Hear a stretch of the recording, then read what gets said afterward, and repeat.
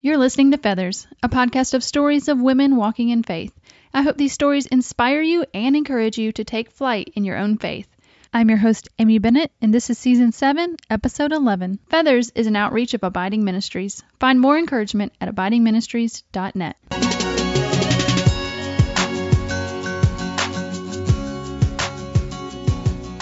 Well, hey friend, and welcome back to Feathers this week.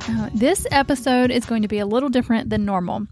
I actually had a hard time scheduling a guest for this week, and I was trying to really figure out what I was going to do. You know, I've been praying about what to do, whether to just skip the week or what, and I had this message sort of plop in my lap today and really just felt like I should share it instead of skipping the week. So today we're just going to spend a few minutes talking, and then next week our guest is Lynn Cowell. So no worries, if you're not a fan of this format, we will have a guest next week. But today I want to talk about 5 reasons you're stuck from taking your next step. So on this podcast, we talk to women all the time who have stepped out in faith, but maybe you are having trouble doing the same thing.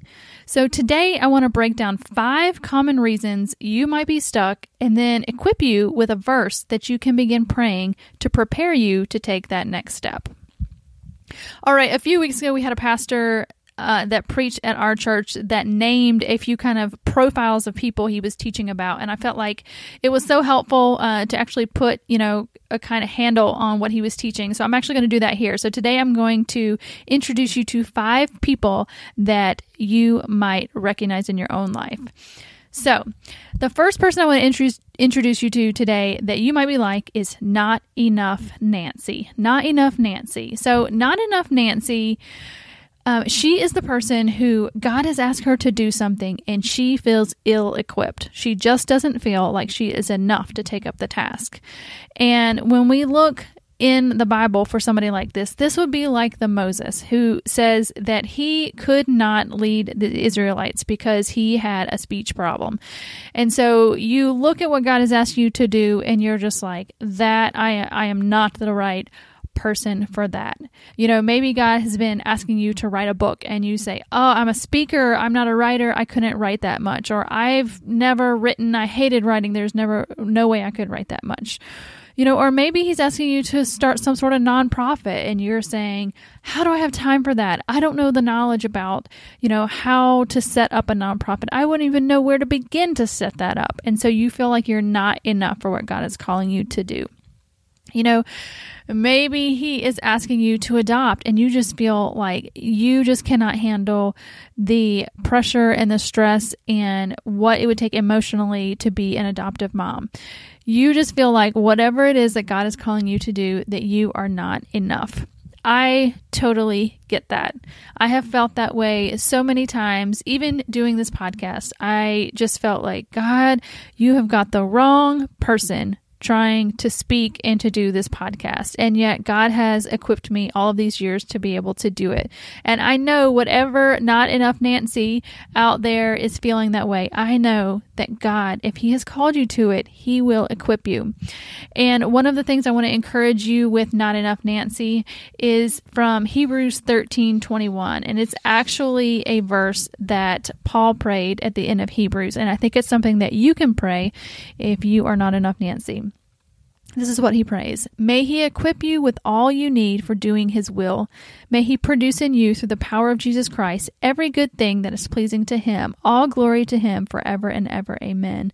So he says, may he equip you with all you need for doing his will. And so I think that's the same thing Not Enough Nancy's can pray, that God would equip you with everything you need for doing his will. And so if it's God calling you to do his will, he will equip you. And you can pray right now that God will begin equipping you. You may not be equipped for what he is asking you to do, but he will provide at just the right time for you to be able to carry out his good plans for you. So trust that even if you don't have it right now, that he will equip you, and you just need to take that next step, and he will provide. I really believe that. All right, number two she is called Angry Anna. Angry Anna. Now, Angry Anna doesn't want to do what God wants her to do because she's still angry and does not love the people that God is calling her to do. If you want to take a page from the Bible and a character from the Bible who might be an angry Anna, it's like Jonah. If you think about Jonah, he did not want to go to Nineveh because he did not care and did not want good things for the Ninevites, right? So he was willing, to jump off a boat and die and go in a whale's mouth because he did not want to help those people. And he just fought and fought and fought to do what God was asking him to do because he just didn't have the compassion for those people. And so I think sometimes, angry Annas, God is calling us to a lot of times like forgive somebody or reach out to somebody to do good for somebody, to do good for a group of people. And we're just too mad about it. We just do not have the compassion that God would have us to do. And we just don't want to do it because we're just still angry at them. We just don't care. Maybe it's somebody that just did you wrong and you are not ready to do good to them. So you are just refusing to do it because you are still angry. So angry Anna, this is what I want to say. We need to pray from John 4:19. We love because he first loved us. So we have this great God who has loved us, who has forgiven us for all that we have done now and in the future, and he has saved us. And we are called to love, not because people deserve it. That's not what it says. We love because people deserve it. We don't love because we feel like it. We don't love because we should. We love because he first loved us, and we can, with that love that he has given us, pour out our love to other people. Because really, honestly, aren't we all guilty of sin in our own lives? And hasn't God been so good to us to forgive? And we can just pray that God would give us that kind of love, the same kind of love that loved us, that he would just give us compassion for the people he is calling us to, and that we would love them with the same type of love. It's such a sacrificial love. It's a grace-filled love. It's a love that doesn't make sense kind of love. And so for angry Annas, I think we just begin to pray that God would give us the love for people that maybe we don't have right now. So that was John 4:19. We love because he first loved us. All right. The third reason that you may be stuck today, this is for selfish Susies. Oh, that one hurts. Selfish Susies. If I think about a selfish Susie isn't doing the next step just because she wants her way more than what God is asking her to do.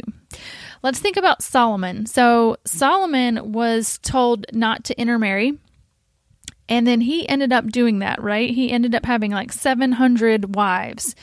And that was direct disobedience to God. And they ended up pulling him away from God, and he became unfaithful to the Lord. And that was disobedience simply because, and I am very sure of it, that Solomon selfishly wanted those women. He wanted the love of these women and their company more than he wanted to obey what God wanted. And that's for him to stay away from them and to be pure with the people that he was with. And so sometimes God asks us to do something and we just want our way more. We just want our way more. And we are just selfish with it and say, that's great, God. And, I'm not angry about it, but I'm just not going to do that. So I think sometimes that we can just be selfish about it and we just don't want what God wants. And so for the selfish Susies, it's kind of hard to label yourself like that. But here's something that we can pray. Philippians 2:3-4 says, "Do nothing from selfishness or empty conceit, but with humility of mind, regard one another as more important than yourselves. Do not merely look out for your own personal interest, but also for the interest of others." And so often what God is calling us to do is really not about ourselves, is it? It's often about other people and what he has for us to do for other people. And so we don't want to do anything out of selfishness. And so we could just pray, selfish Susies, that God would give us a humility and that we would not regard ourselves better than other people. All right. So the fourth one would be people-pleasing Penelope. People-pleasing Penelope. So people-pleasing Penelope is the girl who God has asked them to do something, but she doesn't want to do it because she's scared of what other people are going to think. She is more concerned about what people think than what God wants. And oh man, I have been people-pleasing Penelope. Oh, but listen, I've been all of these people. Let's just be real.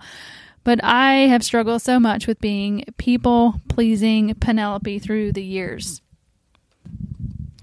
I think about the times that God has called us to do something really hard that perhaps was really hard for even family. So if I think about us, our family, at the time it was just me, Sky, and our firstborn. We moved to Columbia and just really felt the Lord leading us there. And moving was not some of our family's favorite move ever, right? You move with the grandbaby, the new grandbaby. And so I had to really just obey what I felt like the Lord was wanting for our family and not what our family was wanting. But there have been plenty of times that I have not done what the Lord was asking because just really worried about what people would think. Well, if I speak up at this time, then what are they going to say? Am I going to look silly? Am I going to look stupid? So often I felt like I was going to look stupid and I did not speak out or did not do the thing, or I didn't write a blog post or didn't reach out to somebody because what are they going to think if I just call them out of the blue? Something like that. And so that would be people-pleasing Penelope. And this is something, like I said, that I have worked through really hard with the Lord. And one of the verses that has made a big difference in my life and I want to offer to you is Galatians 1:10. Am I now trying to win the approval of human beings or of God? Or am I trying to please people? If I were still trying to please people, I would not be a servant of Christ. And that is definitely something that we can pray even in the moment. Once you see that it's an issue and you can catch yourself doing it, sometimes you have to just ask yourself, just like Paul did in Galatians, am I now trying to win the approval of human beings or of God? And ask that question of yourself. And then, ask God for the courage to be able to please Him and not people. All right. So the last one is controlling Connie. Controlling Connie. Controlling Connie has a problem with trust because perhaps God has given her something to do and she really doesn't understand why. She doesn't really understand what's going on with God. Why would He ask her to do this? It doesn't make sense. She's not really sure how it's going to turn out. She doesn't really know. The whole thing is foggy. She doesn't have a plan from step 1 to step 10 about how it's going to go. And there's a lot of things that she's unsure about. So she's just not sure about it. So she's just not going to do it because she wants to be able to control the situation. She wants to understand how it's going to turn out, what's going to happen, all of this. And so really she's not trusting His way. And from a biblical perspective, you can think about Saul. And at times that Saul I don't think God asked him to do certain things and he just didn't do it. And I don't think that he had that trust with God to be able to follow through with what God was asking him to do. And so the verse that I would offer you if you find yourself as a controlling Connie is Proverbs 3, 5, and 6. And we actually talked about this last week with Christina Adkins. And it says, trust in the Lord with all your heart and lean not on your own understanding. In all your ways submit to Him and He will make your path straight. And this is for sure another, of course, thing that I have struggled with. But a lot of times God's direction just doesn't make sense. There's been people that, we've had on the podcast where God has asked them, to quit their job and they're not really sure why or where they're going. And some people would say, no, I'm not willing to let go of my job because I'm not really sure why. And I'm not sure what's going to, take care of us from there. Or maybe you just feel like, God is calling you to a new city, but you're not really sure why. I think about Susie Eller, and God was calling them to move out to the Midwest, I believe, and they did not really figure out why God called them to that area for a long time, but they were obedient. But sometimes, we don't say yes. Sometimes we don't understand why, and so we just don't do it because we really want control of the situation. But we can lean into that Proverbs 3, 5, and 6 that says, trust in the Lord with all your heart and lean not on your own understanding. So I would say pray that God would help you to trust Him and to not lean on your own understanding, but to lean on Him and His ways. And really it's a submission, because it says in all your ways submit to Him. So really, ask Him to help you to submit, to have a submissive heart, a humble heart, to be able to do what He's asking you to do, because the promise there is that He will make your path straight. When you are following what God wants you to do, He will make your path straight.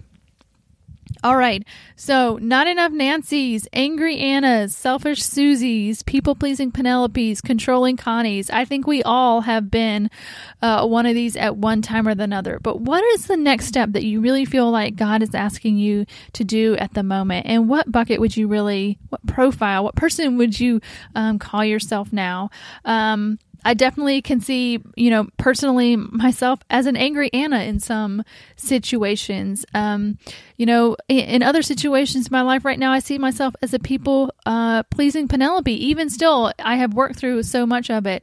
But even, in a little way, doing this kind of conversation with you today, I still have these thoughts. Well, what will people think if I don't have an interview and I just do something, alone? So even still, even though I feel like it's a big mountain that has moved in my life, I still struggle with it and it still comes up a little, but you see, I'm here doing it. So, I'm trusting that God is speaking to you through this and that He is going to use it, for good.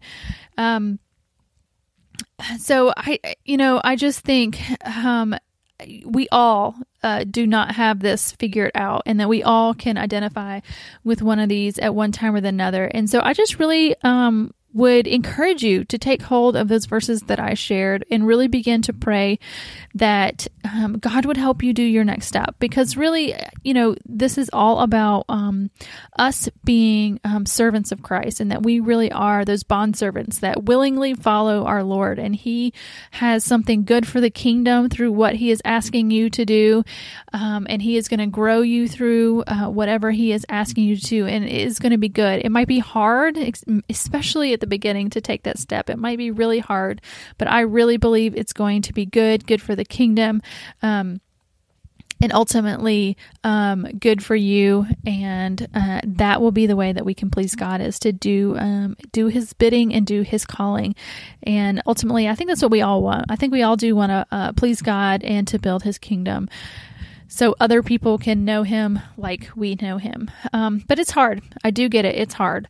And I just want to encourage you in all of these ways that you're not alone.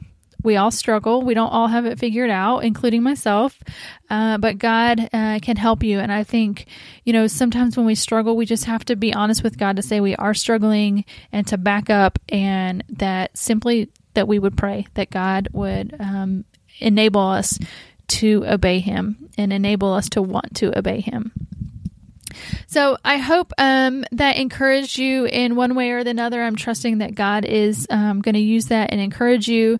And like I said, we are going to be back with a guest next week. Excited for that one. And as always, I want to encourage you guys to follow us on Facebook and Instagram at Abiding Ministries. Would love to have you there. Again, if you do like this format with just one person kind of talking, I do share a devotional for about 10 minutes every morning on all the weekday mornings on Facebook at Abiding Ministries again. And I would love to see you over there to do that. All right, guys, I think that is going to be it for this week. I'm so glad we got to chat for a few minutes. Thanks for checking in again and for listening, and we will see you back next week on Feathers.